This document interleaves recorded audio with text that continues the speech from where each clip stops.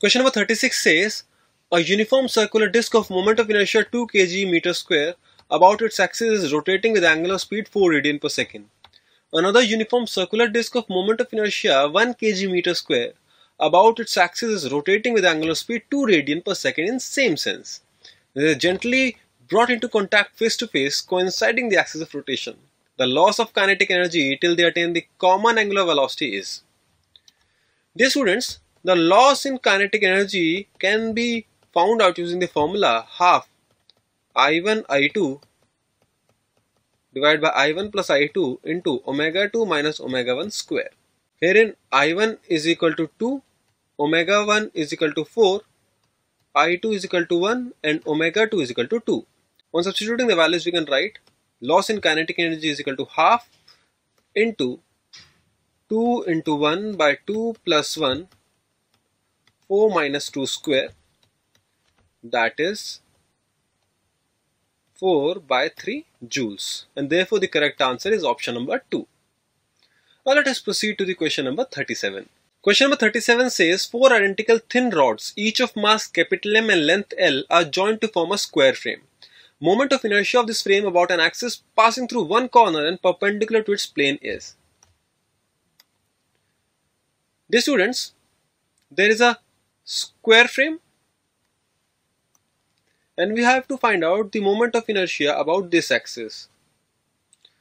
Let this be side 1, this be 2, this be 3 and this be 4. The moment of inertia of side 1 and side 4 would be equal and would be equal to ml square by 3. To find out the moment of inertia of side 3, we have to know the distance of center of mass from this corner. Now dear students, if this length is L, this is L by 2. From Pythagoras addition, we can write down that this length is L square plus L square by 4.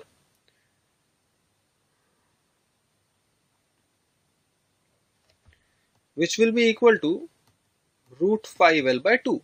Let this be D. The moment of inertia of third rod is equal to moment of inertia of second rod, and it will be equal to ml square by 12 plus md square. This is from the parallel axis theorem. Dear students, on substituting the value of d to be equal to root 5 by 2l, we can write down that I3 and I2 have the value 4 by 3 ml square. The net moment of inertia is I1 plus I2 plus I3 plus I4, and that is equal to 10 ml square by 3, and therefore option number 3 is the correct answer. Now let us proceed to the question number 38. Question number 38 says two bodies of mass 1 kg and 4 kg have position vectors r1 is equal to I cap minus 2j cap plus 4k cap and r2 respectively. The position vector r2 says that center of mass of the system is at origin is. Dear students, the position of center of mass can be written as m1 r1 vector plus m2 r2 vector divided by m1 plus m2.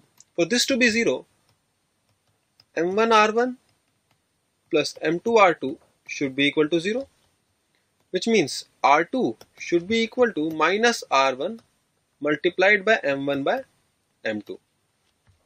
On substituting the given values, we can write down that it will be equal to minus I cap minus 2j cap plus 4k cap multiplied by 1 by 4. This will be equal to minus I cap by 4 plus j cap by 2 minus k cap, and hence option number 3 is the correct answer. Now dear students, let us proceed to the next question, which is question number 39. Question number 39 says a particle of mass m is moving in xy plane along the straight line y is equal to 3 with constant velocity v vector as shown in the figure. Its angular momentum about origin O is. Dear students, as the particle is moving with a constant velocity rectilinearly, its linear momentum remains constant.